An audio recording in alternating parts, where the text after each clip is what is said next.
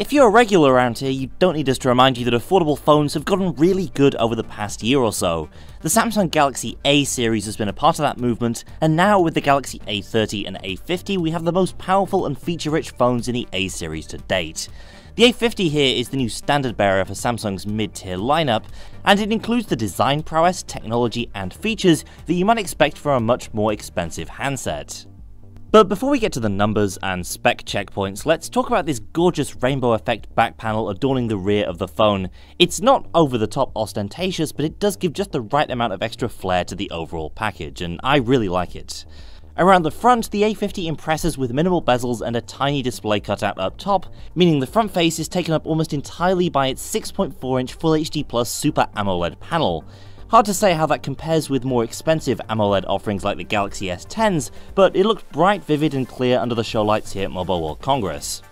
It's a pretty comfortable ergonomic package despite its large size thanks to the tall 19.5:9 aspect ratio, and it's also impressive to see an ample 4000 mAh battery powering both the A30 and the A50, since previous A-series phones haven't always had the biggest power packs. The A50 is also one of the first mid-tier phones to use an in-screen fingerprint scanner.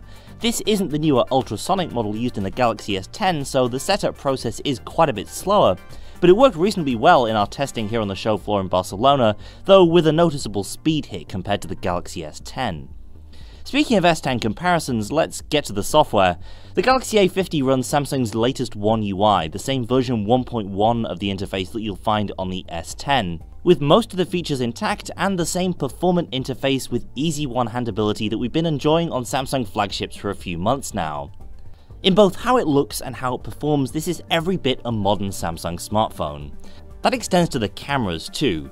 There may be just a single 25-megapixel selfie camera hidden up in that screen cutout, but the triple rear camera array gives you a lot more options. The main shooter is another 25-megapixel unit with an f1.7 lens, that's paired with an 8-megapixel ultra-wide camera at f2.2, plus a 5-megapixel sensor for depth detection. That means you get a full array of live focus options to add artificial depth to your pictures, but like other Samsung phones, this can be hit and miss at times.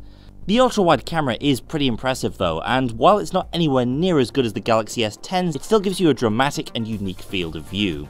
The Galaxy A50 goes on sale in March, priced at around the equivalent of $350 in markets where it's sold, and at that price point it should do well, delivering a lot of the core experience of more expensive Galaxies for significantly less cash. That's it for now. Stay tuned and subscribe to Android Central here on YouTube for more from MWC 2019. Thanks for watching, and I'll see you next time.